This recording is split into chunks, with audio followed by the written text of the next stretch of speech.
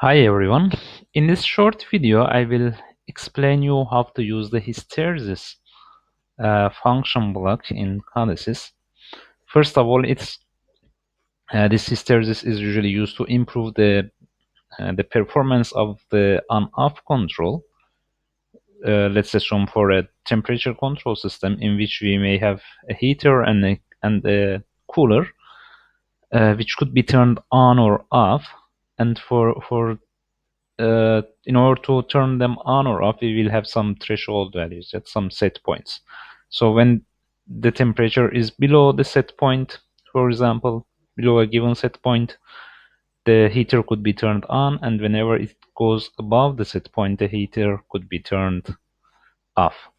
However, this simple on and off may make some problems for us, because for any small fluctuation in terms of the current temperature, we may have the heater, for example, being turned on and off frequently, and this may reduce the lifetime of the heater. We don't need to have usually that kind of sensitivity in terms of the temperature, but a little bit, let's say, if we have the temperature a bit above the set point or a bit below the set point, it's also fine. We are fine with that.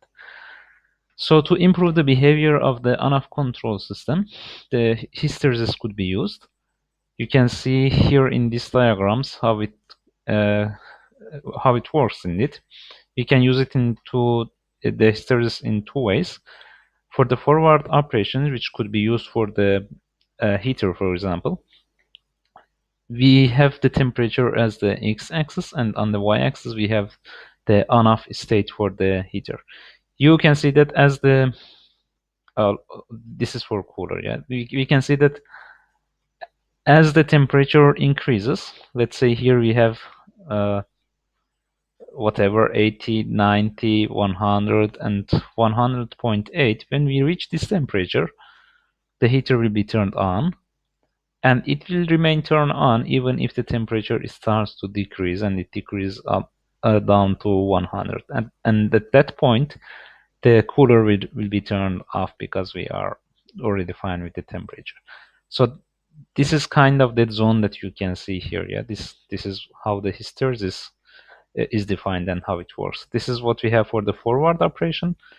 So this is good for using it with the cooler, and this could be used with the heater, for example. So assuming that the temperature cools down to 99.2, at that point we would need to turn on the heater to increase the temperature, and as temperature goes above 100 degrees, the heater will be turned off, and as a result the temperature may go down again. Here we have this dead zone. Now I will show you how to do it in the CODESYS. First of all, the hysteresis function block is here in the utility library in the analog monitors, and you can find it here.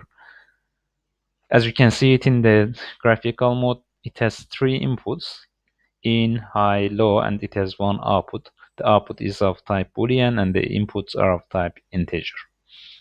So the first input in receives the variable in it, like let's say the temperature of the room, and high and low determine the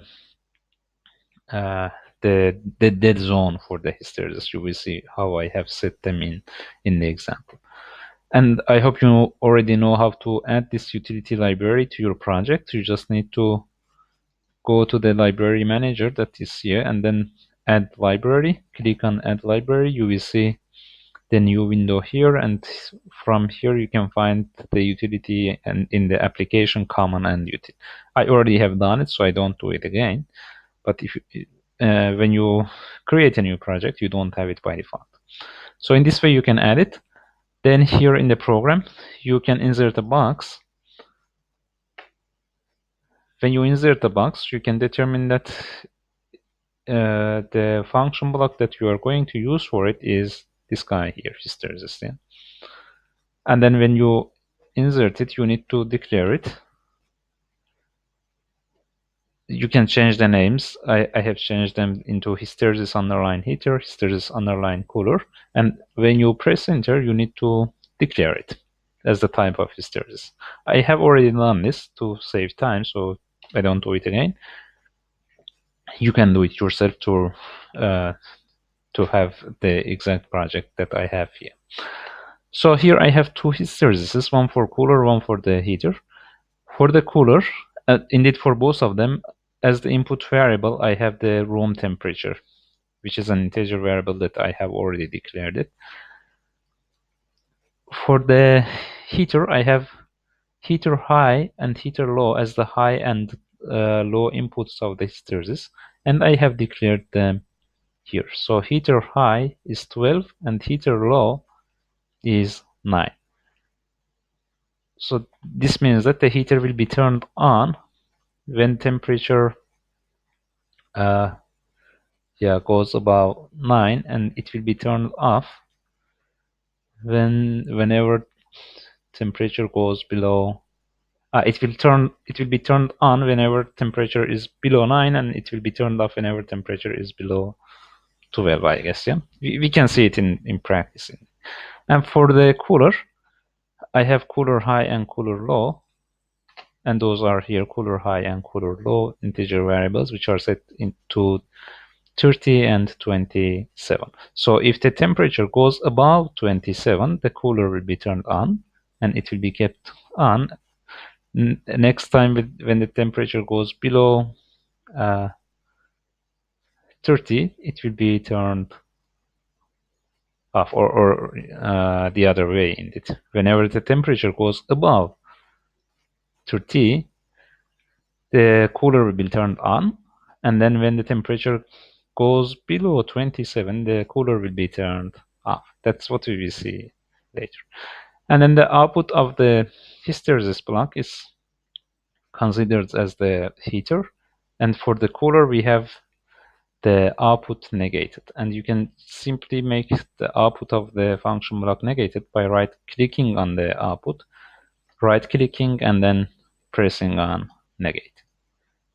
If I do it 2 times, I will go back into the normal situation. In the visualization, I have 2 pilot lamps to represent the heater and cooler. As you can see here, the red one is for heater, blue one is for cooler.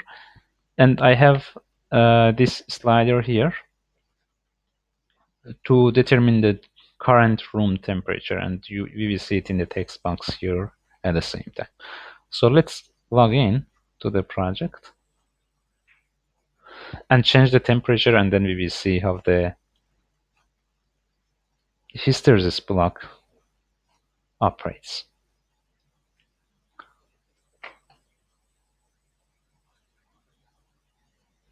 Okay, so our current temperature is 16. None of the heater or neither one of them is turned on, heater and cooler. Now I start to decrease the temperature. So for the heater, we can see that the high is 12 and the low is 9. Yeah. So if I decrease it and go below 9, whenever I cross 9, the heater becomes turned on, and that's what you see here. So as far as the temperature is below 9, the heater will be turned on. Now if I increase the temperature, if I have the temperature above 9, as far as it is below the high value, below 12, the heater will be kept turned on. And when I pass 12, that's what happens now, the heater will be turned off. So there's no need to increase the temperature using the heater. And similar story happens when I increase the temperature. We have high value equal to 30 and low value equal to 27 for the hysteresis of the cooler.